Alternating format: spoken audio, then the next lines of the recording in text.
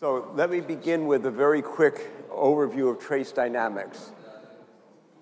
One starts with an operator Hamiltonian, which I'll assume is a polynomial in coordinates and momenta, which don't have any a priori commutativity properties.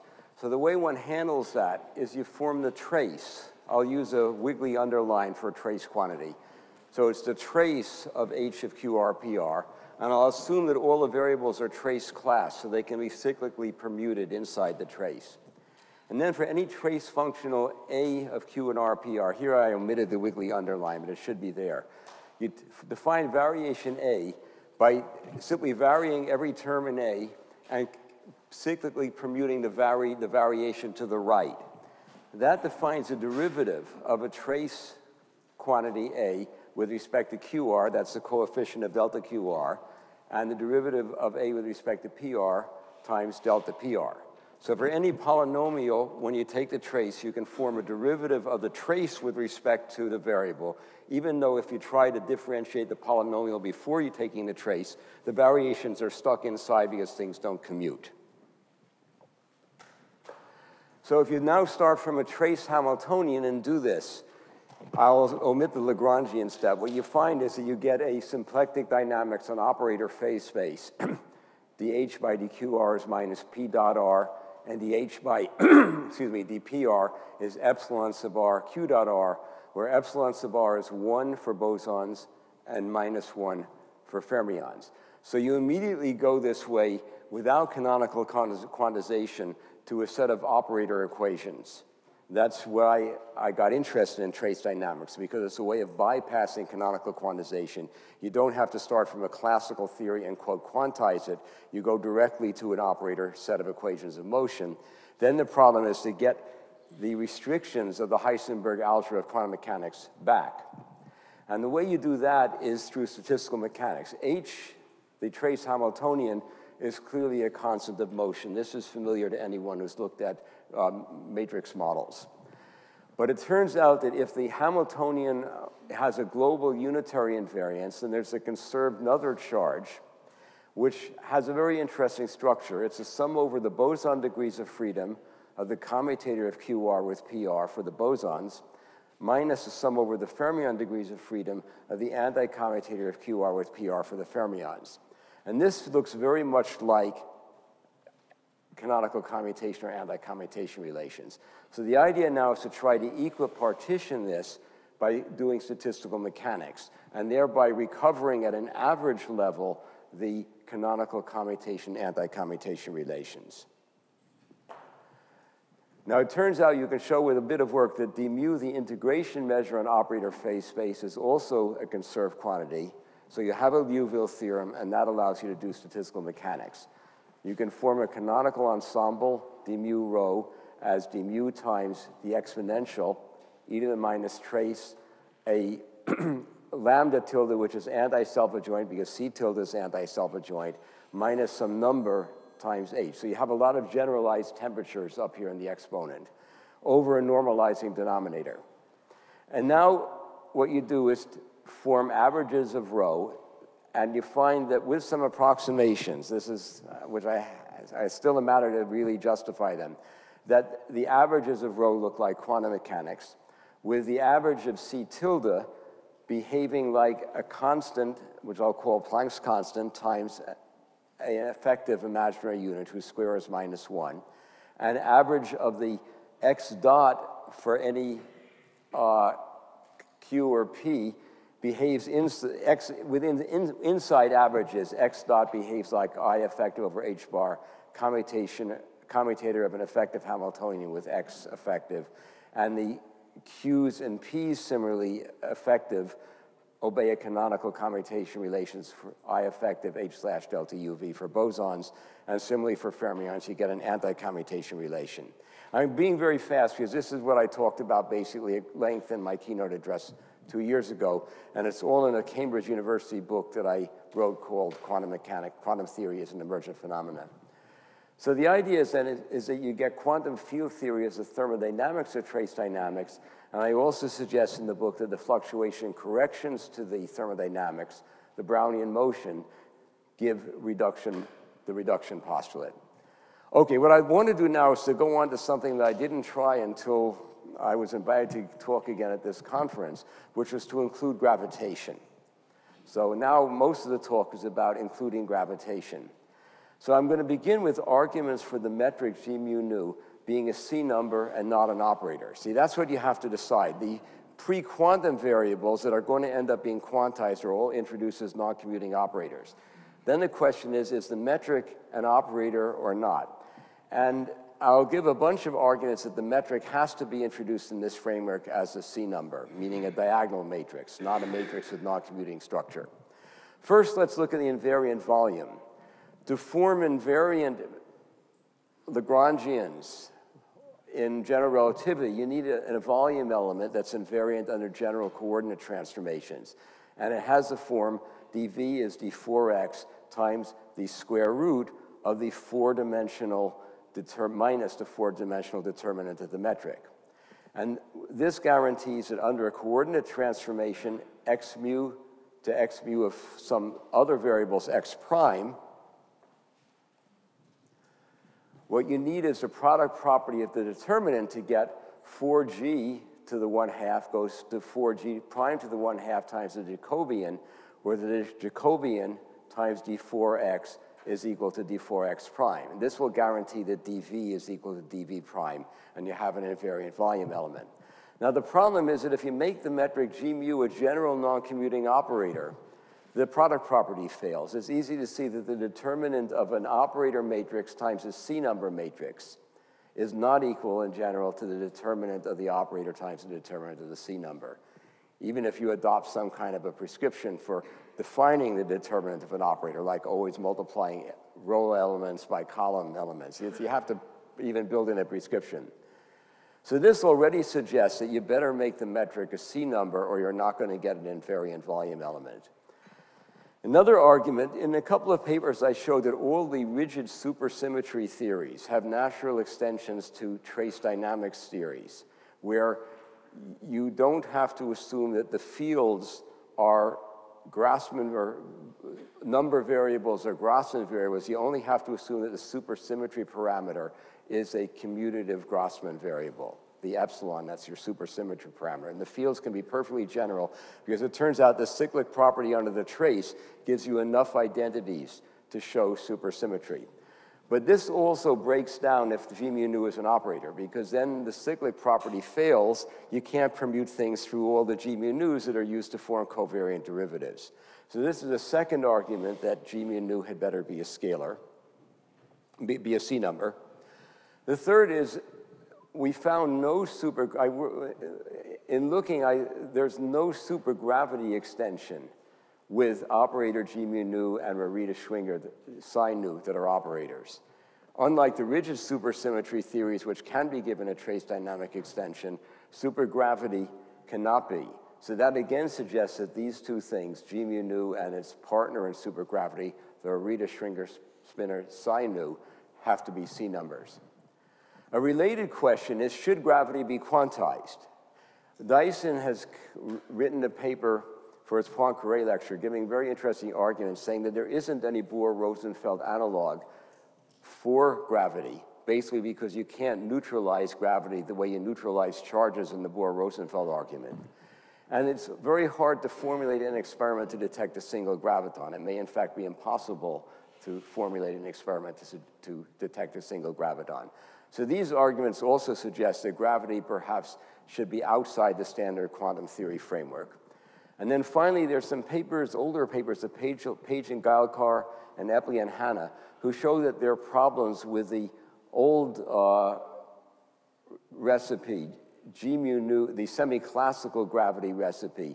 G mu nu is minus 8 pi g, expectation of the operator tensor T mu nu.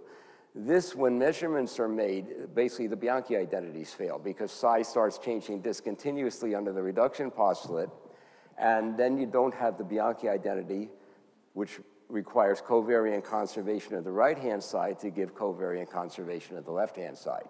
So they argue that, well, you can't have classical gravity because the semi-classical recipe fails. But as Page and Gailkar point out, more complicated forms of classical gravity theories are still possible, and that's what I want to discuss now. So let's now try and incorporate classical gravity into trace dynamics. So I'll begin with the matter action. This is a trace action now. It's a functional of the metric, G. Here I have an operator Lagrangian formed using the metric, which is now a C number. It's used to form covariant derivatives in the usual way. I take the trace, and then I multiply by the invariant volume element and integrate. Let me now make a total trace action as the matter action plus the gravitational one. Since the metric and the curvature scalar are C numbers, the trace just brings out a factor trace 1, which is the dimension of the underlying Hilbert space for all my operators. And so SG has the usual form, trace 1 now times integral of the invariant volume times R over 16 pi G. I'll start now divide out by trace 1, so I don't have to include the wiggly underline. So I'm now talking about intensive quantities rather than things that are extensive over operator Hilbert space. So I'll write SG is the boldface SG over trace 1, and S matter is the boldface S matter over trace 1. The gravitational field equations will now take the form G mu nu, the Einstein tensor, plus 8 pi G, T mu nu is 0, where T mu nu is the trace stress energy tensor divided by trace 1. And now this is completely consistent with the Bianchi identities, because it's easy to show if you start with a Lorentz covariant theory and use the usual minimal recipe to form covariant derivatives, that the trace stress energy tensor is covariantly conserved. Dividing by trace 1 makes no difference. So you have divergence of T mu nu is 0, and that's consistent with the Bianchi identities divergence of G mu nu is 0. So this way you can couple the classical metric to general operator pre-quantum fields and be consistent with the Bianchi identities. So if trace dynamics, this is my conjecture, implies both quantum theory and state vector reduction, then you have a consistent framework for classical gravity. The Bianchi identities will be maintained through measurements because this equation is completely general.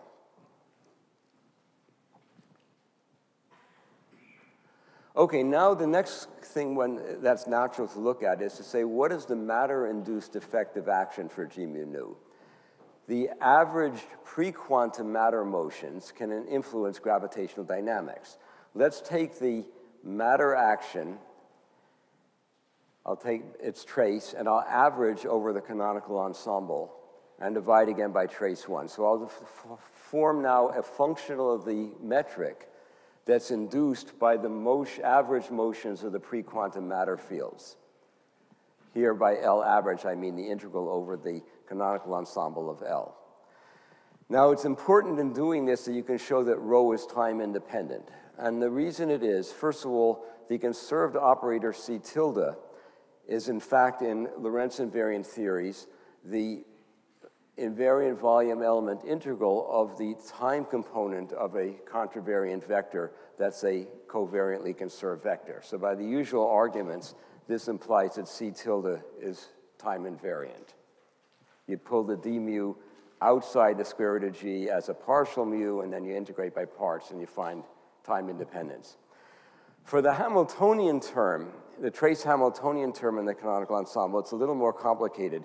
If you take T naught naught, the lower 0, upper 0, times square root of 4G, that is in fact an interesting quantity. If you add the Einstein-Dirac pseudotensor, that's a pseudotensor, it's not a true tensor, constructed so that the ordinary divergence of the square root of 4G times T mu nu plus trace 1 little t mu nu is 0. This allows you, again, by the usual integration by parts argument, to show that the trace Hamiltonian is time independent. Now, it turns out that this T mu nu actually drops out of all the canonical ensemble averages between numerator and denominator, so you don't have to use its detailed structure, although it has some rather interesting properties that I discuss in my paper. Okay, so we can form an effective action because rho, in fact, the canonical ensemble is time independent. Now let's talk about constraints on the form of the effective action. C tilde, as I discussed, is a Lorentz scalar, but H, the trace Hamiltonian, is a time component of a 4 vector. So therefore, the canonical ensemble picks out a preferred frame, which is natural to identify with the rest frame of the cosmological background radiation. The old Einstein argument, no longer applies. Einstein said, well, if you have an elevator and you drill a little hole, you can't tell what Lorentz frame you're in. But now we know you can. You just put a radiometer looking out the hole and look for the dipole in the CMB. And you can tell what your absolute motion is. And then all these studies of CMB just take that dipole out when they discuss higher moments. So in fact, we can tell what our Lorentz frame of motion is relative to the absolute frame defined by the CMB radiation. Okay, it's easy to see that rho is invariant under purely spatial general coordinate transformation. Since I've restricted myself now to a preferred frame, the CMB rest frame, I cannot make time-dependent coordinate transformations. But I can make transformations that just mix up the functionally change the spatial variables. So that means the effective action is also invariant under purely spatial general coordinate transformations. So I have to look now at how the metric behaves. G0 is a 3-space scalar. G0I is a 3-space covariant vector. And if I take the quotient 4G over 3G, this is the 3-dimensional determinant, and write it as G0 plus G0I di. Di is a 3-space contravariant vector. So the leading order effective interaction in expansion and powers of derivatives of the metric has the form delta SG, the induced action, is the integral over the invariant volume element of some function, a general function of its 4 arguments of G0, that's a rotational, a 3-space scalar, G0I, G0J, G super ij, di, dj, G sub ij, and G0I, di. And this is as far as you get using just 3-space general coordinate transformations. But now let's use something else. Let's use Weil scaling invariance. There's a very nice paper by Fetzer and Römer, I'll give the reference later, in Annals of Physics, analyzing in great detail the implications of Weil scaling invariance for classical field theory. Under a global Weil transformation, the metric transforms as g mu nu goes to lambda squared g mu nu. Notice that I'm not rescaling the point x. You're staying at the same space-time point, but rescaling all of your fields by different factors. G super mu scales with lambda to the -2. The Fierbein E mu A scales with lambda. And here, when I raise the covariant index up, it scales with lambda inverse. Now let's look at the matter fields, where Q of x is the field and P of x is its corresponding canonical momentum. Then Fetzer and Römer show that Q of x goes to lambda to some power minus WQ Q of x, and P of x goes to lambda minus WP P of x, according to this table. In n dimensions for a scalar field, WQ is a half n minus 2, and WP is WQ plus 2. So in 4 dimensions, the scaling dimensions are 1 for the coordinate scalar field and 3 for its canonical momentum. For Dirac-Spinner, the corresponding dimensions are half n minus 1 and WQ plus 1, or it's 3 halves and 5 halves. And for Yang-Mills field, it's 0, and it has to be 0 because of the nonlinearity. The Yang-Mills field strength is partial A plus A cross A, and the partial A and A cross A terms can have the same scaling only if the Weil scaling is 0, and that only works in 4 dimensions. So this now is starting to restrict when I talk about Yang-Mills fields to purely 4 dimensions, not 10 or 26 dimensions. Well, then you can show that the massless spin-0 action, the massless Dirac-Spinner action, and the Yang-Mills action are all globally Weil invariant off-shell in 4 dimensions. And in fact, there's some further statements that are in my paper about local Weil invariance. But that's not needed for what I'm going to say here. Now, remarkably, you can also show that if you multiply by the square root of 4g, T sub mu super nu is globally wild invariant off shell, and square root of 4g C tilde, the conserved operator, is wild invariant off shell. By off shell, I mean that in all these statements, I'm not using the equations of motion. The main analysis of the Forger-Römer paper was to see when the trace of the energy momentum tensor is wild invariant. And then you have to use the equations of motion. So they have some theorems about on shell, wild invariance implies T sub mu super mu equals 0. But here, I'm just looking at the scale invariance and not taking the trace. And then I can make off-shell statements. And that's important because in the canonical ensemble, I'm integrating over all of operator space.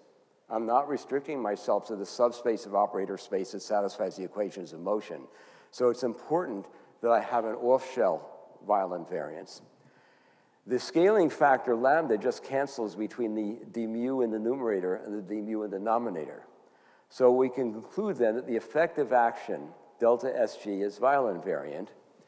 And that means that all these lambda factors have to cancel out. So the general form that's left is the invariant volume element, but this brings in the lambda squared, so you have to cancel it by putting a g naught naught to the minus 2 in, dividing by g naught naught squared. And then a function of g naught I, g naught j, g I j over g naught naught, di dj, g I j over g naught naught, and g naught I, di over g naught naught. And this is the most general form where this is now a function of its 3 arguments. Okay, so we immediately see that the standard cosmological constant term, integral d4x squared of 4g, is excluded by wild invariance. What we see is that when the metric is diagonal, when there's no 0I component of the metric, this whole thing simplifies to delta SG is a constant times the invariant volume element times g naught naught to the minus 2. So this is the effective action that replaces the standard cosmological constant action. But we'll get a cosmological constant back in a minute. Okay, first though, let me discuss the rules for using the frame-dependent action. I'll write S total. The total is a gravitational part plus this induced part coming from the pre-quantum matter motions, plus then usual particulate matter contributions. This part is frame-dependent. Remember I said it's really only defined in the first instance. You can transform it out of the cosmological background rest frame, but it's defined it picks out a preferred frame. Therefore, I can't use the usual arguments to vary with respect to all components of the metric to get my field equations. I can only vary with respect to the spatial components. So I get as my field equations Gij plus 8 pi g delta Tij plus delta T particulate matter, but T particulate matter Ij equals 0, where the delta T here is just the usual variation of the induced gravitational action. So you don't, by varying the effective action, get the 0I and 0,0 components of the Einstein equations. You have to generate those by using the Bianchi identities. And on the right-hand side, you have to put a conserving extension of the Tij, the delta Tij, that obeys covariant conservation. So it's a little tricky getting the equations of motion. You really only directly get the ones for Gij. But that's enough in most instances, in fact, to solve for what's going on, as I'll show in a couple of interesting cases. Okay, so let's now apply this formalism to the Robertson-Walker cosmology, where ds squared is dt squared minus a squared of t, your expansion factor, times dr squared over 1 minus kr squared, where k gives you your curvature of 1, 0, minus 1, plus r squared times the angular factor. Well, here g naught naught is 1. So the effective action is a naught times integral d4x squared of 4g, which looks just like a cosmological constant. And the delta Tij is just minus a naught gij, and the conserving extension is obviously delta T mu nu is minus a naught g mu nu, because g mu nu by itself satisfies the covariant conservation condition. So this says that if there's no bare cosmological constant, The so-called dark energy in this interpretation is the energy associated with motions of the pre-quantum matter fields. And if I make that identification, if I say, well, this term is in fact the dark energy, then that fixes A naught to be minus lambda over 8 pi g, where lambda is the observed cosmological constant. Now, I'm not claiming to have an argument that the cosmological constant is very small. That will have to come out of details of the underlying dynamics. What I'm saying is simply I get from this an explanation of why there should be a non-zero cosmological constant, and then I can relate this unknown constant in the effective action to that measured cosmological constant and try and do some phenomenology with it. Okay, let's now apply this to the static spherically symmetric metric, which is basically the only cases in general relativity where you have neat solutions are the cosmological metric and the various black hole metrics. So here, ds squared in the non-rotating case is b of r dt squared minus a of r dr squared minus r squared times the angular factor. Here, g naught naught is not 1, it's b of r. So the induced action now is minus lambda over 8 pi g. I'll use the identification of A naught with lambda over 8 minus lambda over 8 pi g times the invariant volume element times b of r to the minus 2. Taking spatial variations, you get equations of motion. Delta Tij is lambda over 8 pi g, Gij over b squared. Delta T sub ij is lambda over 8 pi g, G sub ij over b squared. And so you get modified Einstein equations. GRR is equal minus lambda A of r over b of r squared is 0, and G theta theta minus lambda r squared over b of r squared is 0. If you didn't have the b of r squared factors here, denominators here, then this would just be the set of equations for the Einstein, the Schwarzschild de Sitter solution, which is exactly soluble, and you know what it is. It's the 1 minus 2m over r minus a third lambda r squared. But the b of r squared is obviously going to change things very dramatically near the horizon. Well, first let me address, you can easily find the conserving extension here. The Bianchi identity is this, grr prime, that's d by dr of grr, minus 2a over r cubed g theta theta, plus b prime over 2b plus 2 over r minus a prime over a grr, plus ab prime over 2b squared gtt equals 0. So this is now just an algebraic equation for gtt. If you substitute the previous expressions, what you find is the modified equation for gtt is minus 3 lambda over b is equal to 0. And this system of equations can now be reduced to a one-dimensional differential equation for the function b. If I define x as square root of lambda times r, so I rescale out the square root of lambda, then I can solve algebraically for a of x. It's b squared plus x bb prime over b squared minus x squared. And you get this master equation for b second plus 2 over x b prime, where that means it's d by dr squared. This is d by dr. Plus 2 xb prime plus b, xb prime plus 3b over b squared minus x squared equals 0. And then you can start to study this equation. All right, well, this is a sketch. It's now been basically verified by some calculations that Fethi Ramazanoglu, a Princeton postdoc I'm working with, has done.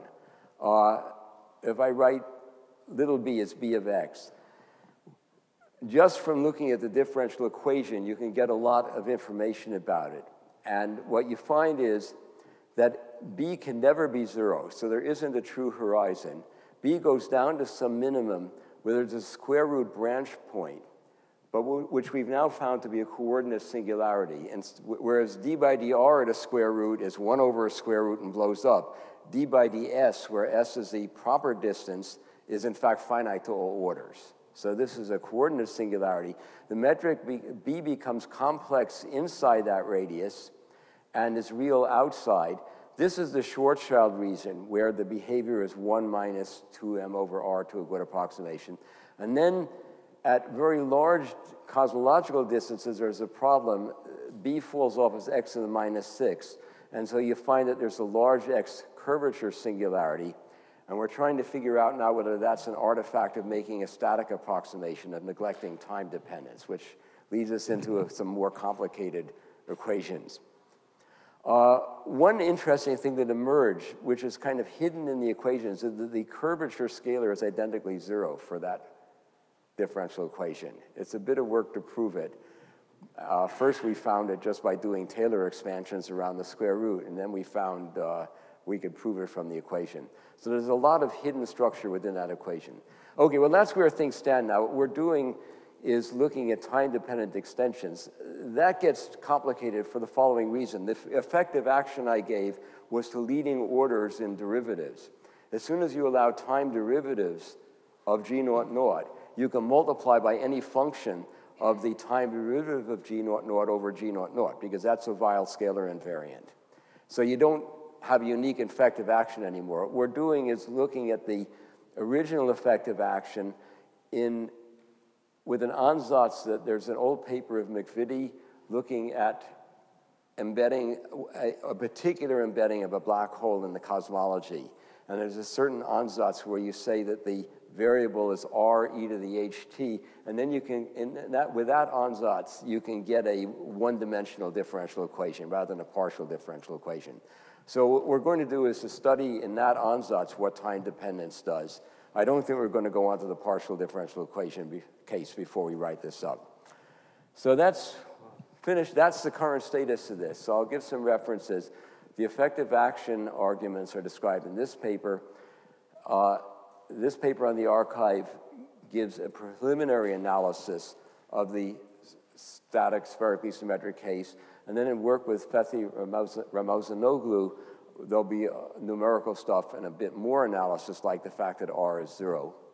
Let me also give the reference to the Forger-Rimmer paper, a very beautiful paper in Annals of Physics, who did the great service of giving a very detailed analysis of Weyl scaling in classical field theory.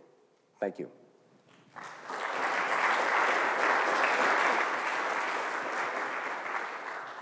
Okay, we thank Professor Adler for this extremely stimulating talk in which fundamental problems like the existence of a preferred reference frame or the necessity of quantizing gravity have been raised, and now I open the discussion. Yeah, Belag. Please. Just a simple one, Steve. As you know, at the classical level, right, the Bianchi identity is satisfied on the left side and the right side, the T mu nu, semicolon nu. Now, I have a comment about the Page paper wherein you said the semi-classical gravity doesn't satisfy the Bianchi identity. I think that paper was in the 80s, right? It's an old paper, yeah. It's an old one, actually, that's been transcended, yeah. The semi-classical gravity has its own problems, which can be fixed by adding a fluctuation term in it. But we could talk about that one. My question to you was, did you say that even at the classical level, the Einstein equation has a problem? That's what prompted you to add, sort of divided by the trace? I don't understand. No.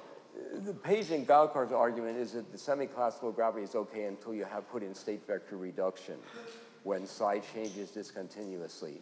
Do the fluctuation terms actually fix that up? Right. That was proven by myself and Enric. Okay, that's interesting. So now there's a complete theory. Yeah, but my main reason here for making G classical is to have the invariant volume element have the right behavior. I just don't see any way of getting that without having G be a classical degree of freedom. But that was sort of known, right, to people. I was just wondering. Well, no, in quantum field theory, it's not a problem, because in quantum field theory, G becomes an operator. Mm-hmm. But it's not a canonical momentum, it's just a canonical coordinate. So it commutes with itself, all components commute. So you don't have that problem. But here in the pure pre-quantum dynamics, I'm making all the canonical coordinates be non-commuting. And so that's why I have a problem if I make G an operator. Which we don't usually see if we look at quantum field theory. You don't usually see when you quantize gravity, because G mu nu is the coordinate, it's not the pi mu nu, which is conjugate. It's because of that. Thank you. Okay. Are there other questions? Well, I think I should ask the question then for both. How unique is the construction of semi-classical gravity? It does seem that you have Yeah, chosen one path of implementation. I mentioned that just because that was one of the things that Dyson referred to in his paper. As far as I'm aware, there's lots of ambiguities. What I give here, I think, is unique. There's really only one way to do it because the trace stress energy tensor is covariantly conserved. And so the usual argument of varying with respect to the metric uniquely gives you the Einstein equation I wrote down. So here it's unique. I'm not much interested in semi-classical gravity, and if it's been fixed up, that's fine, but that's not what I want to do. Yeah. Okay, Thomas. I have a question I think is maybe partly contained what Belok asked. Could you address, in this framework, could you address ideas like the Diosy-Penrose collapse proposals? I mean, it seems should be there. Yeah, I have a comment there, and that is, all the objective collapse models require that the noise be coupled in a non-Hermitian way. Well, Diosy will be talking later, but I believe that in Diosy-Penrose collapse, and for it to work, the noise has to go into an imaginary part of the metric. You know, the idea is, as I said that yesterday, there could be a small, very rapidly fluctuating imaginary part of the metric. The metric can be complex because if the source term, say from the sun, is real, the Laplacian of a real plus imaginary, only the real part gets excited. So all astronomy tells us is that the real part gets large excitations, and there could still be a complex imaginary part that's very small. And I think if you want to do state vector reduction models, you'll have to do that. The reason is that there's the one significant experimental constraint so far is that the coupling to the noise has to be mass proportional. And the most natural way of getting a mass proportional noise is to have it coupled to the gravitational potential having a complex part. Now here, when I solved this Einstein equation for the spherically symmetric solution, I found that instead of horizon, I got a square root branch cut.